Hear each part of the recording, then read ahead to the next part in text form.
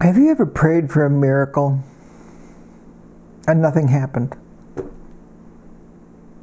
Or maybe you prayed for a miracle and something did happen. Here's where I'm coming from.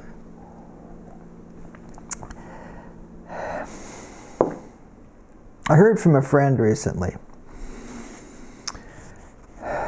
His sister was dying, so her family and friends in the church were praying for her, diligently doing everything that they thought they should do.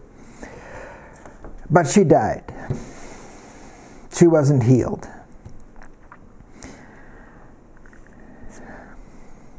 Well, my friend still believes in Jesus, but not so much in miracles anymore. It's kind of sad for me. It's like, what's the use of a God who doesn't do anything? Right? Especially when everyone was praying just like Jesus told them to. And nothing happened.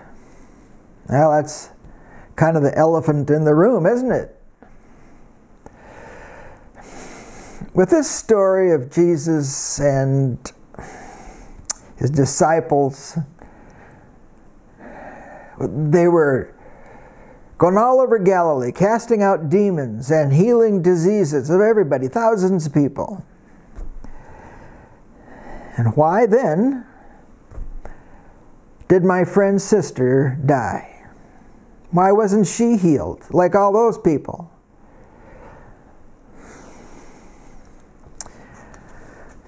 I used to read all kinds of books about miracles. I'd watch TV evangelists, healers, you know.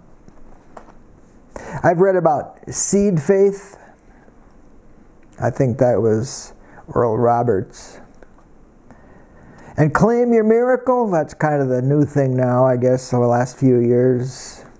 And I also heard, wait a while and it'll come. Sometimes there's a spiritual battle taking place. Well, recently I also edited a great number of student papers from a seminary in Ghana about African indigenous churches. And in those churches, deliverance and healing is a common thread. It happens there. At least they report it, and that's why people join those churches. But even more recently, I've read a couple of very encouraging books, not surprisingly, called Miracles. It's by Craig S. Keener. He's a PhD, and he's written lots of books, commentaries on the Bible mostly. Famous professor. Well, these two books are actually meant to confirm with evidence that the miracles recorded in the Bible are true, that they actually happened, because a guy named Hume some years ago said that he had never heard of miracles happening. So Keener wants to rebut that in these books. And what they have is story after story after story after story after story of miracles that have been reported in our day. Now, the truth is, in my own experience, I've never seen a miracle.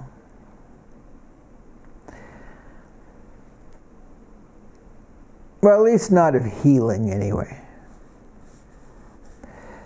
Maybe it's because our miracle is the knowledge that science has given our doctors and our medical institutions and the nurses. Maybe it's also like this, you know, there was a revival in Indonesia, right? And this reporter asked one of the leaders if it was true that water had turned to wine during this revival when they needed it, and the guy said yes, and the reporter says, well, why doesn't that happen where I come from? And the guy said, well, you have wine. You don't need a miracle. Maybe it's like that. You don't need a miracle. It still doesn't answer that big old elephant in the room, does it? Why did my friend's sister die when everybody was praying for her? That one famous healer, in my time anyway, Catherine Kuhlman.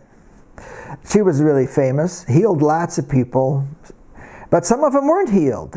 And when she was asked why, she said she didn't know. Didn't know why they weren't healed. Well, I was a pastor. And I had in my congregation people that I would have loved to lay hands on and heal. When desperate for a miracle, all I could think of was, what good is a God who doesn't do anything?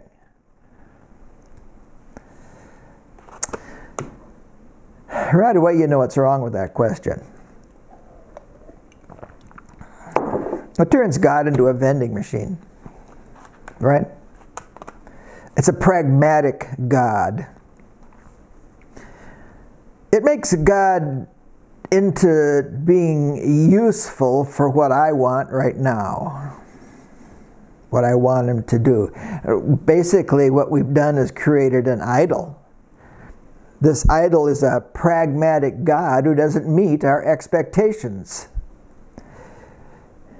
Well, so we might as well just limit him to church on Sunday.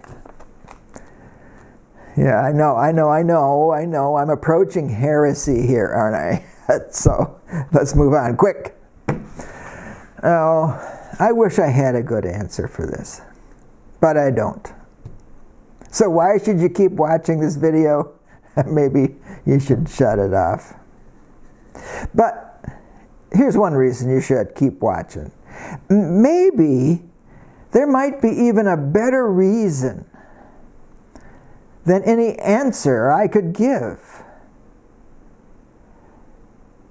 So here's the real question we should ask.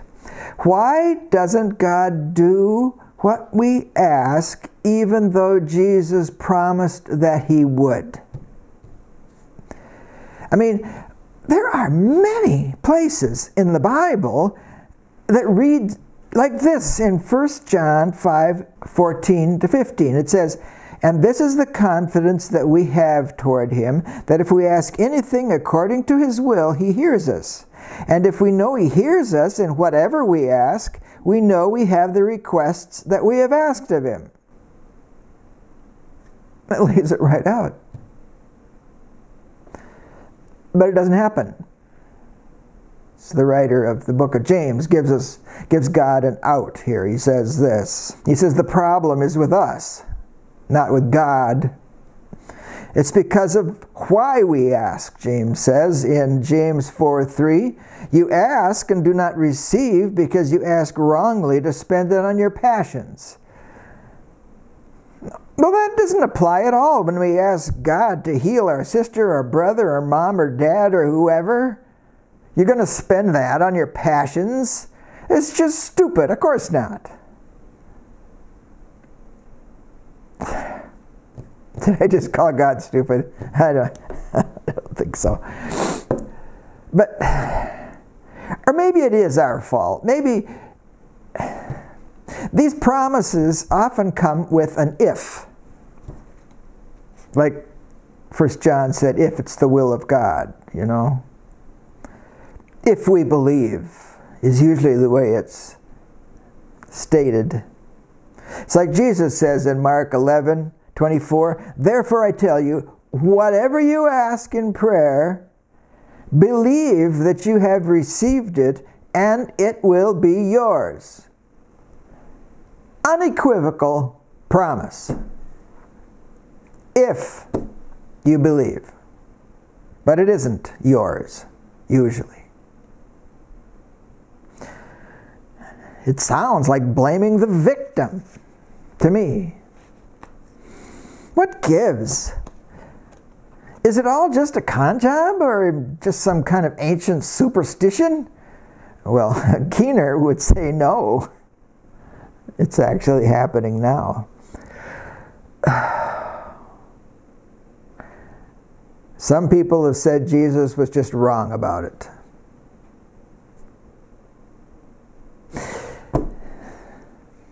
Is it also crazy to trust Jesus that when we die we'll go to heaven if we can't trust Him to heal people now? Can we trust Him for our afterlife if we can't trust Him now? That's a pretty big question. Okay. Jesus told His disciples the truth about this. And it was just before He was crucified. In John 16:33, Jesus says this, describing what's going to happen, right? I have said these things to you that in me you may have peace. In the world you will have tribulation. But take heart, I have overcome the world. And then He went to the cross, and most of His disciples were martyred. Yeah, He told the truth, all right. They did have tribulation. And God didn't keep them from it. Most of them died horribly, martyrs' deaths. Burned and hung upside down. And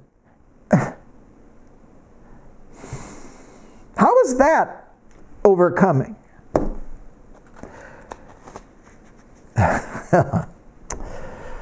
Yeah, by now you're asking, hasn't God ever answered your prayers?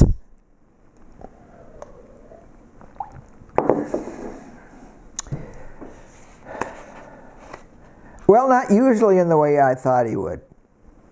But yes, He has. And most often, it seems that God does things that I had never expected Him to do. Like, He called us to teach in Africa. I mean, I never would have prayed for that, but there it was. And He confirmed it over and over, and I didn't ask Him to. Gosh. I don't know about you, but I feel like a sheep without a shepherd about this. I think we need to learn more about God's promises to grant our prayer requests. We need to hear from the Word of God. So this is what we've been reading so far. The disciples and Jesus have been miraculously healing people and casting out demons until both Jesus and the disciples were completely worn out. They didn't even have time to eat. So Jesus said, let's go rest. Let's go find a remote place, uninhabited, where there are no people. So they all climbed into a boat and sailed to this remote place. But when they got there, to their dismay, the whole shoreline, as far as they could see, was filled with a crowd of people waiting for them. They had run there from towns all over the area. And that's where our text for today comes in. It's Mark 6:34. When He went ashore, He saw a great crowd, and He had compassion on them because they were like sheep without a shepherd, and He began to teach them many things. What an efficient teaching! There are 4 deep teachings in this one verse. There's the great crowd. There's Jesus' compassion. There's the sheep without a shepherd. And He was teaching them many things. You know, I think Mark wrote these in this order so that one builds on the previous one. So, what does Mark mean by a great crowd? Well, yeah, okay, he means lots of people. And they all came running from the towns to this remote place. Why did he put that in there? Well, it happened, but I think the fact that they came running means that these people weren't lame. And they weren't really sick either. I think they were all these people that Jesus and the disciples had healed. And they wanted more from Him. Well, at any rate, they were a very convinced and very enthusiastic crowd. They hoped for a leader. maybe even the Messiah who could deliver them from the oppression of their colonial, I guess, rulers, Rome. But from what I've read, no other leader cared about the Galileans. The Jewish leaders thought they were almost Gentiles because they lived in this mixed area. And Jesus knew they misunderstood who he was and what he came to do. He didn't actually come to heal. He came to teach them the truth about God. Well, healing was part of that, to convince them that what he said was true. They were demonstrations, you might say. Mark is continuing the idea that Jesus is amazingly compelling and, well, entertaining with these stories he told. People were attracted to him in great numbers.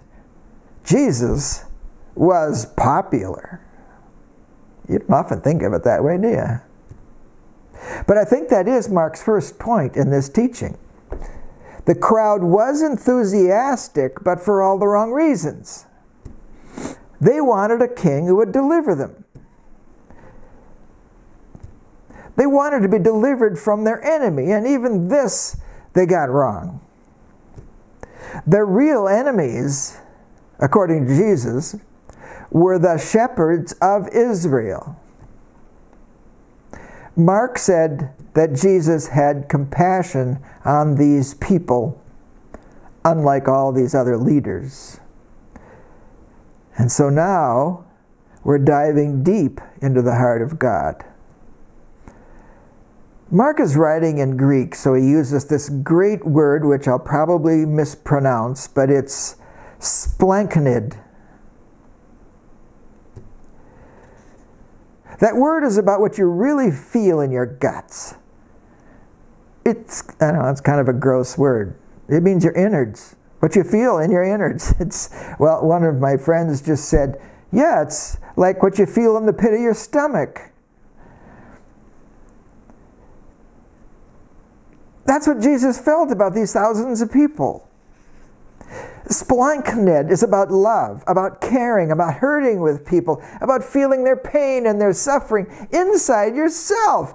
Jesus is identifying personally with these people that he had healed. God had loved these people all along. They were his chosen people. Well, that's Mark's teaching here anyway. Jesus loved all those thousands of people waiting for him. He felt their predicament in the pit of his stomach. He couldn't stomach how they were being treated by the religious leaders. It caused Jesus to state a lament from their scriptures. He said they were like sheep without a shepherd. So what did he mean when he said they were like sheep without a shepherd? The passages are referring to references of leaders of ancient Israel. So Jesus is applying the meaning to the leaders of his day, who were apparently similar in their sin. Matthew 9:36 puts it this way. When Jesus saw the crowds, he had compassion for them because they were harassed, and here's an English translation of the Greek word, they were harassed and thrown away with considerable force. That's what the leaders were doing. Like sheep without a shepherd being pushed away and scattered. What leader would do such a thing? And Moses even had asked for a proper shepherd in Numbers 27:16-20. This is what he asked. Let the Lord, the God of the spirits of all flesh, appoint a man over the congregation who shall go out before them and come in before them, who shall lead them out and bring them in, that the congregation of the Lord may not be as sheep who have no shepherd. That's the heart of the Lord right there. But years later, during the exile of these people, This is what Jeremiah saw that the shepherds of Israel were doing in his day. The Lord said through him in Jeremiah 23, 1-6, "Woe to the shepherds who destroy and scatter the sheep of my pasture, declares the Lord." Moving down to verse 4 of that chapter, "I will set shepherds over them who will care for them. And they shall fear no more, nor be dismayed, neither shall any be missing, declares the Lord. Behold, the days are coming, declares the Lord, when I will raise up for David a righteous branch, and he shall reign as king and deal wisely, and shall execute justice and righteousness in the land. In his day Judah will be saved, and Israel will dwell securely, and this is the name by which he will be called. The Lord is our righteousness." Sound familiar? So, also in the exile, there was Ezekiel, another prophet. And this is the promise through Ezekiel. Ezekiel 34, 23-31 says this, "And I will set up over them one shepherd, my servant David, and he shall feed them. And he shall feed them and be their shepherd.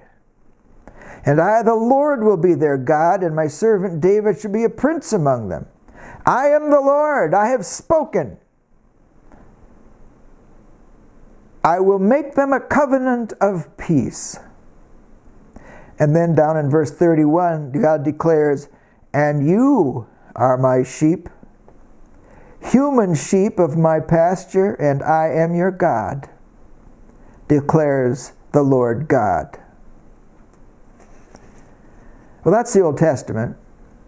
Several decades after Mark wrote his gospel, the Apostle John wrote another gospel and summed up who Jesus is in John 10, 11-16. He says, this is what Jesus says, "I am the good shepherd."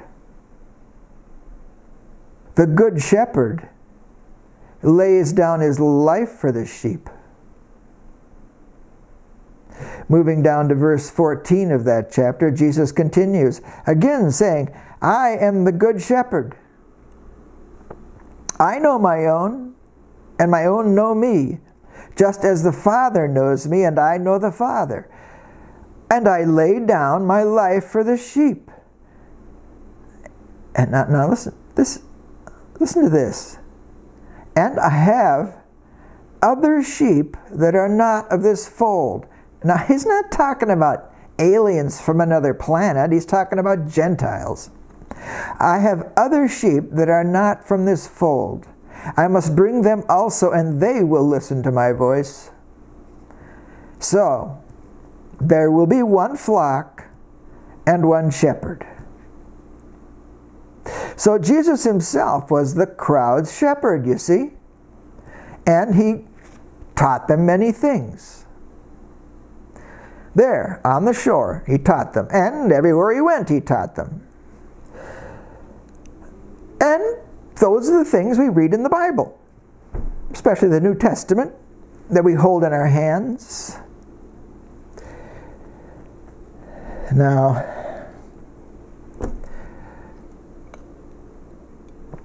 a person came up to me after a sermon where I was teaching the Word of God, trying to encourage their faith, you know. She said, "Oh, wouldn't that be nice?"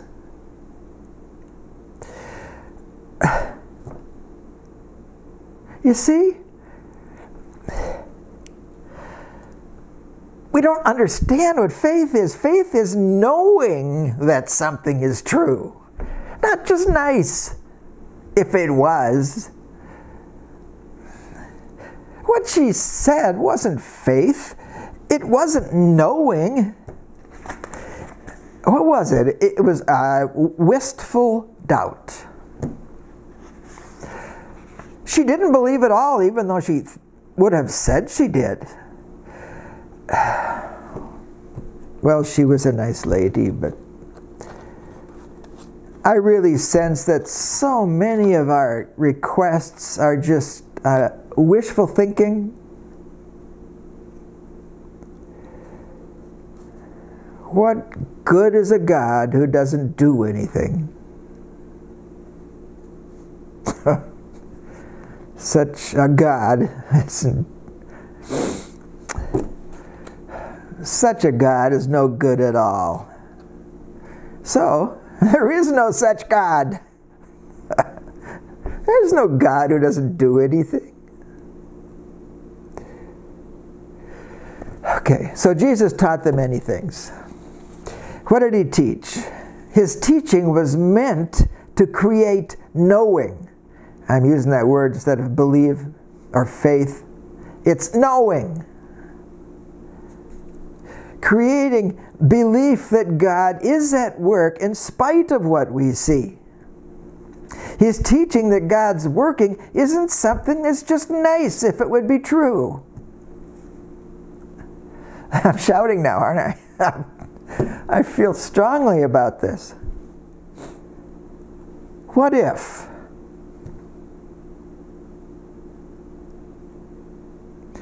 What if God is doing something greater than what we asked for? Greater than what we want right now. What if our God, who shepherds us, suffered like we do? He says he goes before us. What if the God who shepherds us comforts us in our suffering so that we know how to comfort others who are suffering? We live in that kind of world, you know. God's will isn't being done. That's why we pray the Lord's Prayer, thy will be done on earth as it is in heaven.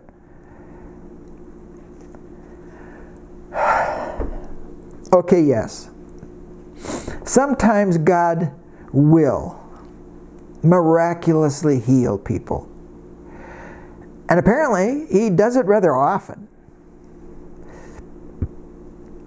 But he does it for the same reason he did it for those thousands of people, I believe. And for those African indigenous churches I mentioned earlier, where healings and deliverance happen on a regular basis.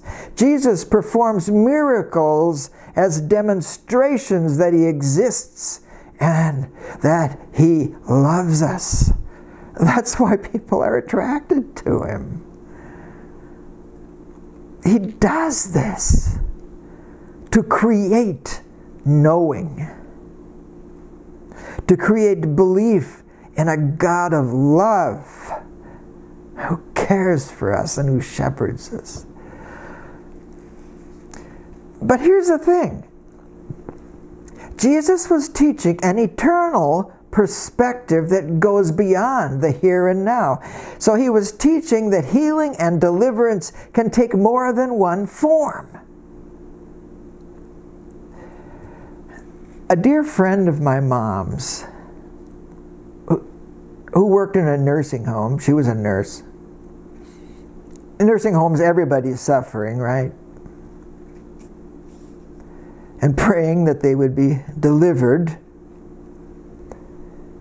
And she said, there's more than one way to be delivered. I never forgot that. And I'm an old man. I'm beginning to understand what that means. When you're old, you hurt.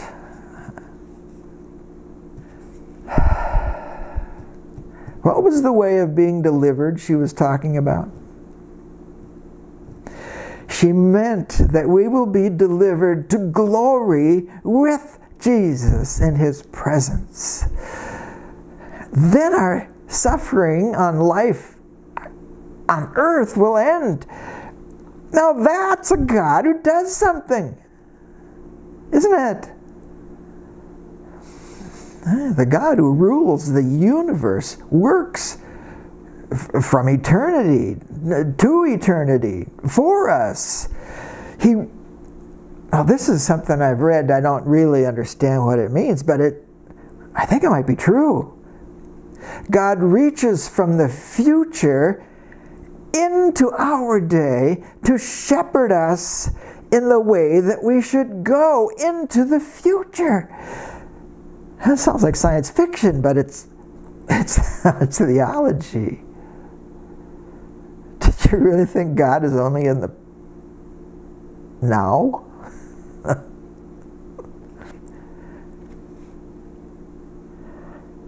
He's in the future. And now he will bring us home to be with him. And Jesus went there ahead of us, it said. He's preparing us a place beyond our understanding. There's the elephant in the room again.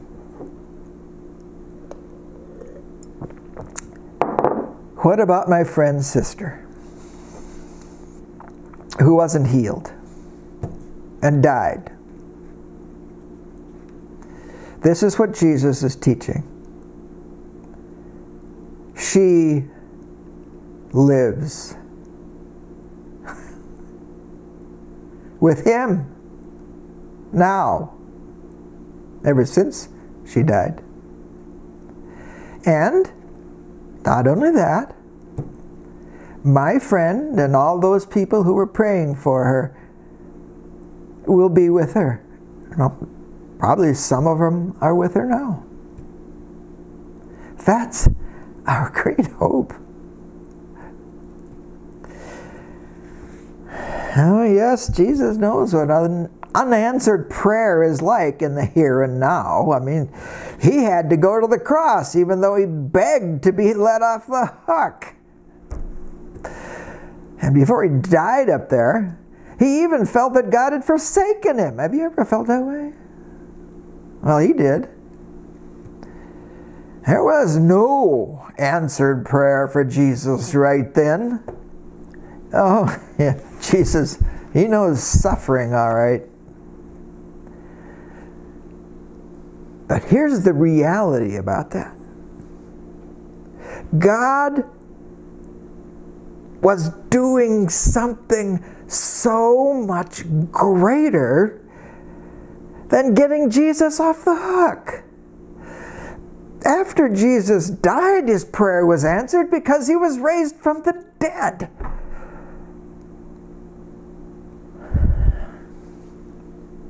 And he lives in joy forever with us. He's taken us with him. How much greater can you get? No. That's a God who does something. So now, we have a shepherd named Jesus who knows suffering. He laid down his life as a bridge over troubled water. It sounds familiar, doesn't it? It's a song. Oh, my God is with us whether or not he heals me in the here and now. Oh, God comforts us. His Holy Spirit within us heals us, our spirit, even if our body is suffering. Oh, trust him. And now I'd like you to hear a song that, well, that's that bridge over troubled water, but I want you to hear it by a singer who sounds like she really knows what it means. Eva Cassidy, who died young, sings Bridge Over Troubled Water by Paul Simon. You'll have to listen to it on YouTube.